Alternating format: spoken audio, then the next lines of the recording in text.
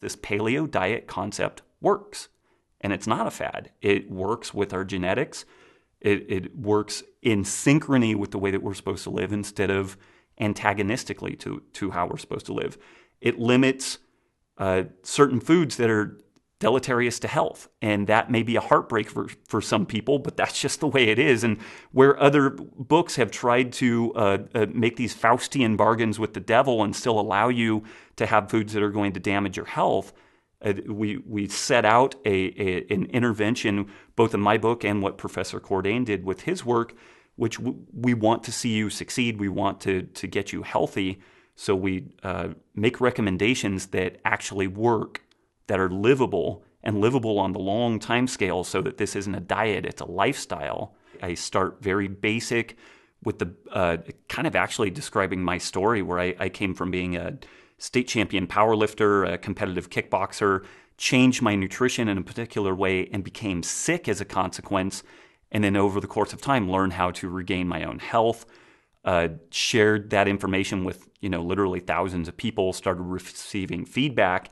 And so it tells a story, it starts with my story, grows into a story of working with thousands of people.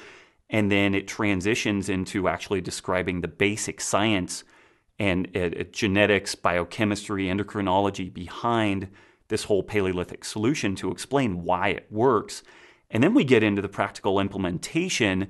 You don't need to understand any of the why to do it. And I make that point repeatedly in the book. You know, if you want to bypass all the geek stuff, jump right in and do it, and you will reap all the benefit. You don't need to understand it at all. The book was almost a self-defense move because the blog was very, very popular.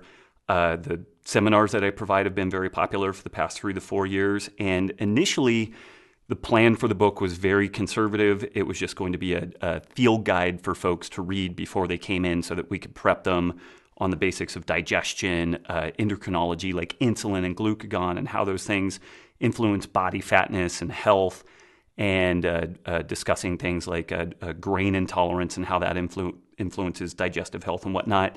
And then over the course of time, it just grew larger and larger. Much of what's driving the growth of Paleolithic nutrition is an awareness of like grass-fed meat versus grain-fed meat, of sustainable fish harvest, of local, sustainable, organic agriculture. And so that's a very exciting trend, and it's an all-encompassing trend. It's a lifestyle trend. People are changing whole value systems, and that's something that will stick for sure. And so it influences public policy, it influences economics, and it's going to influence the direction that research goes.